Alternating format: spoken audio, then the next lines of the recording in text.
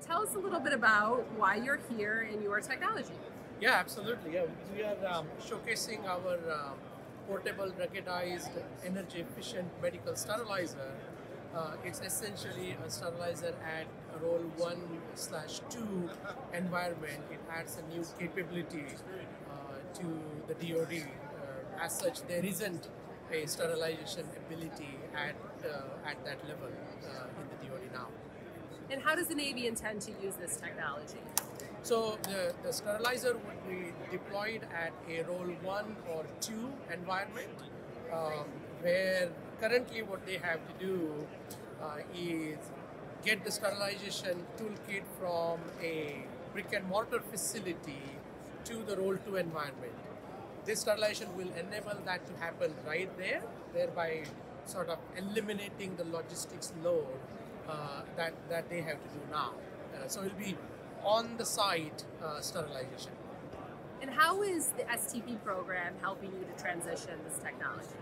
So STP program has been greatly helpful in, for small businesses, any help is welcome, but particularly STP is very crucial because they are helping us identify who are other services that may have interest in procuring a device like this, as well as broader transition, sort of dual use beyond DoD. And so Ian Roth, who is our business advisor, he's been fantastic working with us, helping us promote the product to services and beyond.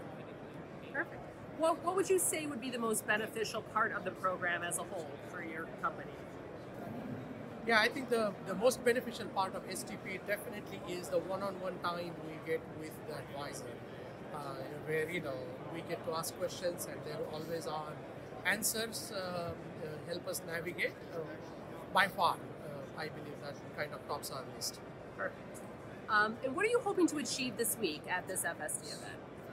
As far as this particular event goes, this was much more of a showcase, ability to have people walk through, demonstrate it to leaders within the US Navy, but also third-party contractors, maybe some of the primes will stop by and have an opportunity then work with them potentially as we field the device with the federal government, because for small businesses it can be rather tough to field it by themselves.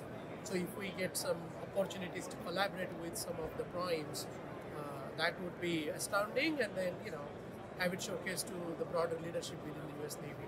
Absolutely. Last question.